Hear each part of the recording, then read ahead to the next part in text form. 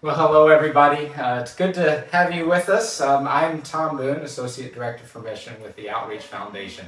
We are here, as I said the other day, we're here in Germany with a partner, Sarkis Benjamin and the Presbyterian Church of Bayern.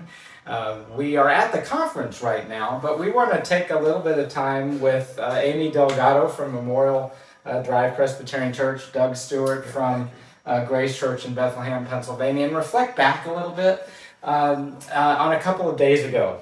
We went to Dachau, and Doug, I know you were especially looking forward to that part of the visit. Why don't you tell us a little bit about a reflection or two? Yeah, I'd be glad to. That first full day in Germany, we had the chance to load in our vans and head to Dachau, something, of course, we're all familiar with historically, but to walk in that space where there was such hopelessness and helplessness, and to see how evil rears its head when people are far from God, when leaders are far from God.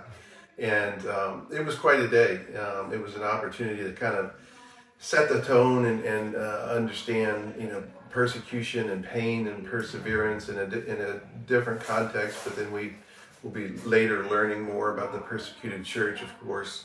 And it was very special, but very painful and hard to process at the same time.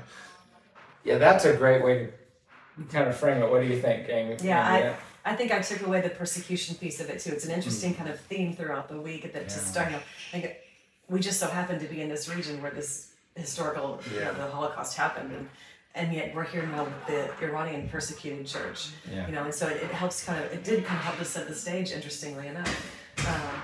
God is interesting how he uses things. And Amy, I'm really glad you're here, not just representing your church, obviously, but you have been among the Persian-speaking community a number of times in different kind of contexts.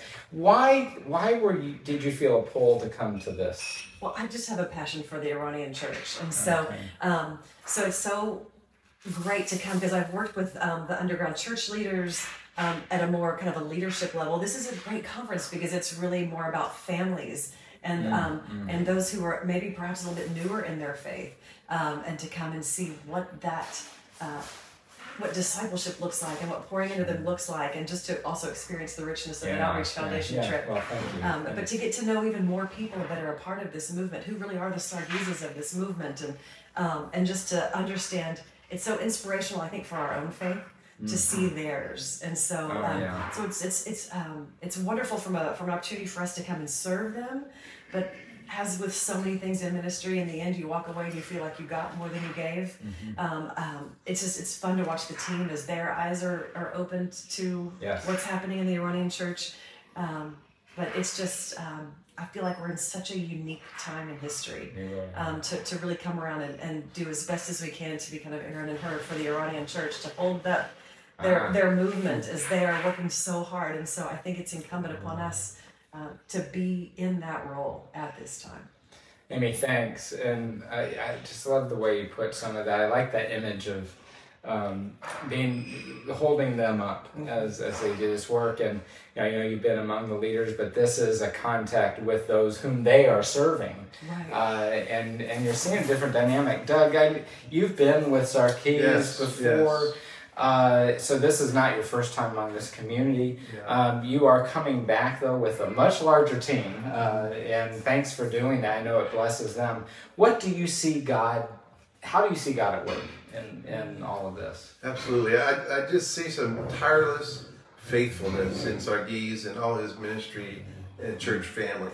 They persevered through so many things, but the Spirit moves through them. And draws people from all over Europe, here to work together, to worship together, to raise up communities of faith together, whether it's here or Berlin or other places. It's one huge church family, and the Spirit is working through the key leaders and some young leaders that are stepping up as well. And if we can play a small role of encouragement or however we can be useful to them, it's a privilege. Yeah, and coming in as seasoned leaders, mature Christians, blessing a first generation church is just an incredible opportunity. And thanks for being here. Thank you all for listening, and we look forward to bringing to you a number of other vlogs after as the conference continues and we reflect on some of the testimonies and other types of experiences that we have.